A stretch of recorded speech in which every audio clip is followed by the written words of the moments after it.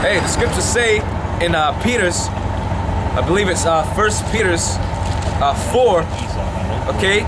If the righteous be scarcely saved, where do the ungodly and sinner appear, man? That is heavy. Because we're just gonna just barely make it, man.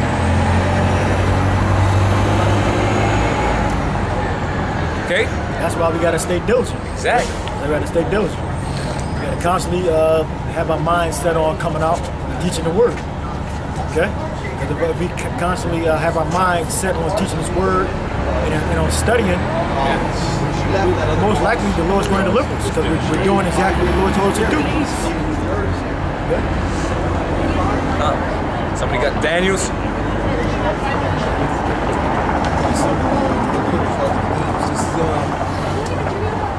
Second Ezra 8 verse 50. It says, for many great miseries shall be done to them in the latter time so dwell in the world, because they have walked in great pride. That dwell in the world because they have walked in great pride. Okay? Meaning like you can see like in the when it's cold outside, you always see less people out. Okay? There are less people that are willing to come out when it's cold outside. And there's naturally going to be more people that are going to be outside, you know, when it's warmer outside, because we have more harsh conditions, okay? So if you're afraid to come out because of the temperature, you're not among the elect, okay? If you're afraid to come out because of the temperature, you're still dwelling in the world. You're thinking like a worldly man, okay? The scripture said, yeah, or excuse because nobody's listening. The scripture said, put off mortal thoughts. Because nobody's listening, that's a mortal thought. And don't be a hypocrite, because you know you'll go out into the freezing cold and go shopping. You'll play basketball, yeah, and do all that carnal ass shit. But you won't come out in the cold for a couple hours and prophesy the downfall of America, which is your duty as an Israelite man. All right. I'm good, then. All right. Well, you're both gonna be put to death, okay? Just like how you skinned out people, how you skinned that turnip, you're gonna skin both you and your bitch. Okay? That's right. That, fucking cracker. You and your bitch, alright? Yeah. Hey, and that's an example. That dude's gonna suffer many great miseries, and the Lord is gonna give the elect spiritual power to put that hell. Okay, and that's gonna be the vengeance of the Lord, man. The Lord's gonna put His spirit of anger upon us to deal with these fucking demons, man. These 2/3 fucking niggas and all these nations walking up and down these streets that weren't smart enough to go back to their own lands. It don't even matter if they do, because they're gonna be running up and enslaved any damn way. But that devil got fucking, all these people got great pride, man. Is it coming tomorrow? Well, you better hope for your sake, it ain't. Yeah, they take this to be a joke or something. Like this is fucking Twilight up here or something. All right? This ain't no fucking fantasy. This is reality. And it's funny how they automatically know what we're talking about. Yeah, right? It's within their spirit, man. They know. You know what the prophets, you know? You're gonna say in your mind one day when you get the back whip, you know, before the kingdom, my man, when you're in the concentration camps, okay? When you don't have any food in your house, when your kids are starving, yep. You're gonna say them crazy niggas with them signs, you know, they had the truth. Yeah. Crazy guys that had them signs, you know, they were telling the truth about the martial law, okay? They were telling the truth about the spiritual power. Okay, you see certain of us flying in the air, you know? Uprooting trees and beating, stomping Edomites and 2/3 with them. Yeah, if I may say something, I'm gonna share something with y'all, okay? My mom, she had a dream about a year ago, how basically everything around her was surrounded in fire, okay? But she wasn't hurt, and she was down on her hands and knees, and what she said was, in her mind, she said, she should have listened to me. She should have listened to me. And she tried to warn the family on her side and said, oh, we should all listen to him. He was right, he was right. Meanwhile, everything's burning around her, but she said that herself, she wasn't touched. That's a spiritual dream, man. Because America's gonna be completely engulfed in fire, man. And these people are gonna be thinking about everything that we said when all hell's breaking loose. That's why it says that then it shall be known there was a prophet among them. Because everything that we're telling you in the spirit of Yahweh Shai is gonna come to pass, man. This destruction is inevitable. It's just a matter of time, man. It's just a matter of time before the Lord gets the angels to go ahead to release them vials of destruction. But you people, you can continue, you know, you're going out to eat and going shopping, you know, taking your kids out of public school because you think charter schools are better, you know, all that bullshit. Yeah, you can believe in the wisdom of the world, man, which the Lord said is foolishness with him, because you ain't learning a goddamn thing about how to be a good fucking slave. Yep, you preparing yourself for concentration camps. Right. If I can say this, I mean, these people want like an exact day and when this is supposed to happen or something like that. Devil said, "Is it gonna happen tomorrow?" And I'm like, well, I just kind of give it. Because you know why they had that fucking attitude, man? Oh, well, if it's not coming tomorrow, then I guess I still got time to be a demon. Exactly. That's your mindset. That's why they want to know a day, so they know how long they had to be wicked. How long they be wicked. Yeah, and that's like the same time. How long do they got to be wicked? Right, during the times of Noah didn't know the time, know when the flood was coming, but he knew a flood was coming. And those people didn't believe Noah. But guess what? The flood came, and as people were still eating and drinking, okay, like the scriptures say, and they were washed up. They were killed. He thought he was a real big guy. Yeah, in front of his wife, right? Yeah, a tough guy. I guess I'm good then, right? Yeah. Oh, what? Just because you're one more day in America? You know they kept a lot of pep in their step too. kept moving. Yeah. He trying to get some acid. Yep. That bitch probably gonna leave his ass after the night. He kept his ass walking too. Sped up a couple miles per hour. Says, for many great misery shall be done to them in the latter time so dwell in the world because they have walked in great pride. Yo, that's like the third bitch, man, I see in this skirt. At least third. But understand thou for thyself and seek out the glory for such as be like thee.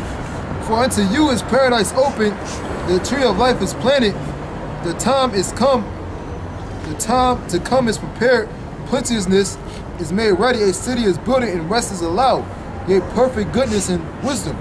The root of evil is sealed up from you, weakness in the mouth is hid from you, and corruption is fled into hell to be forgotten. Sorrows are... Yeah, what does the scripture say? We're supposed to what? Put off the corruptible man? That we're supposed to be dead to sin? That's what it's explaining, man. Yeah, and it says seek out the glory. How do you seek out the glory? What is the glory? The glory is the truth and knowledge of Yahweh Shem Yahushua. So that's what you're supposed to be seeking. If you want an education, you're supposed to be getting it in the truth, not going to the damn enemy, man. The only thing you should, the only mindset you should have when it comes to the world is how you can use it, man. That's it. Use it so you can get from day to day. That's it. Basic necessities of life. That's it. Use it, but don't abuse it, okay? Or basically to become comfortable in this society and start getting comfortable, okay? Have them thoughts basically overthrow your judgment. Say, oh, well, now, you know, I got a good job now, you know, some of my problems are going away, you know, I'm caught up on my bills, you know, you start to become comfortable, man.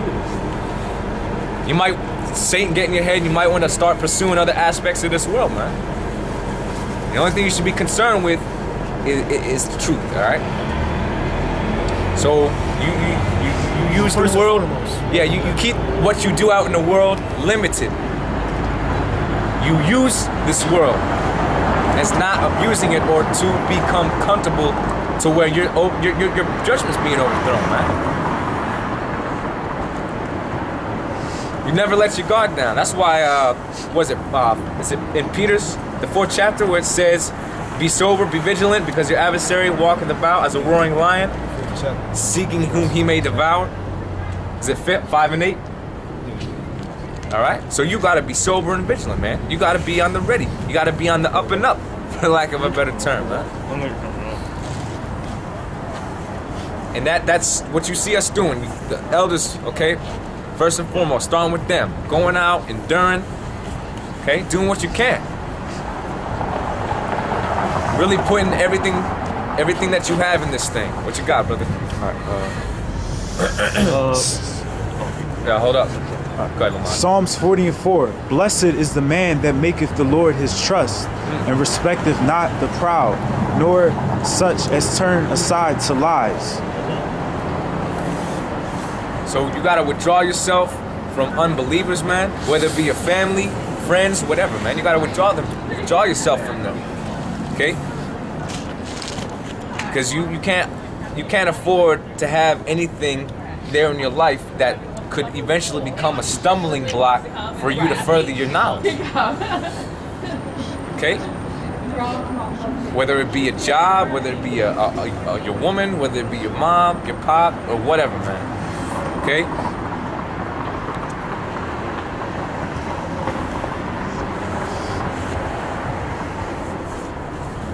And there's a saying, I'm probably not going to say it right, but there's a saying, basically, you are who you hang out with, man. You know? You are who your friends are, so to speak. If your friends are fucking wicked, right, you're most likely going to be wicked. Okay? That's why you got to stick with brothers, man. You got to stick with those that are actually in the truth. All right?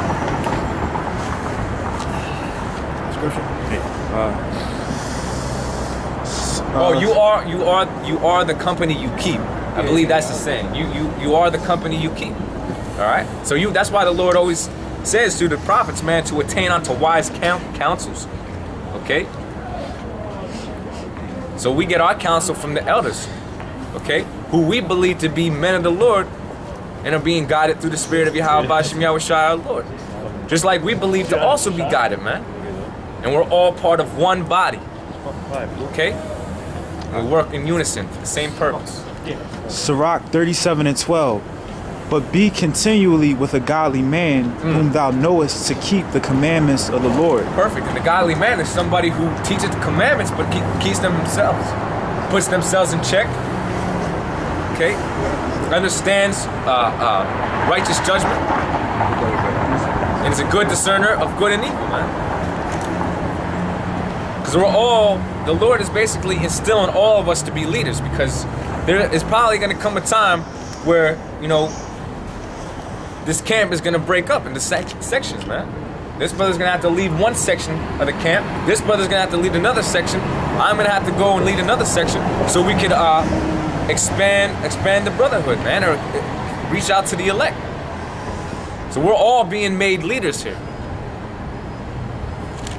Read that again. What do you have? Sirach 37:12. But be continually with a godly man whom thou knowest to keep the commandments of the Lord, whose mind is according to thy mind. Yeah, whose mind is according to thy mind. Okay, you can't be with somebody who's wicked, man, or disbelieves in the things that that you're supposed to be upholding, man. Because they might, them demons on them might seep into you, man. Start overthrowing your judgment. Then you contemplate whether you start making compromises. This thing is not about compromises when it comes to the world, man. You make compromises in the truth as far as, basically giving up certain things, making sacrifices is the word I was looking for, okay? So you can further the truth, but you don't compromise niggas out in the world as to prevent you from doing this, okay? Yeah, it says have no respect of persons. Yes. So you got somebody that don't believe in the same that you believe. You gotta deal with them as less as possible, if not cut them off completely, depending on whatever the situation, the case may be. But you don't need that negative bullshit hindering you from doing the work of Yahweh B'Shem Yahushua. Which is why you had the scripture in Revelations, the 3rd chapter, man. The Lord ain't dealing with anybody who's lukewarm. You're either cold or you're hot. Okay?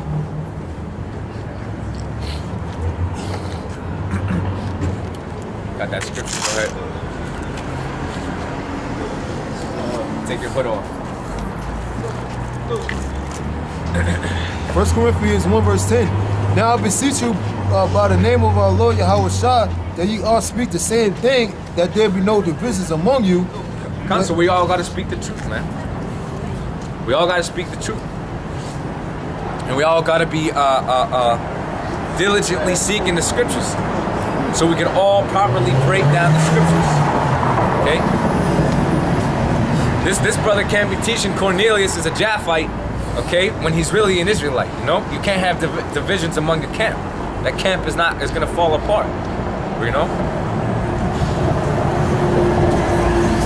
you got to keep everybody in check. And that's why the elders basically go into how you got to have a head of the camp.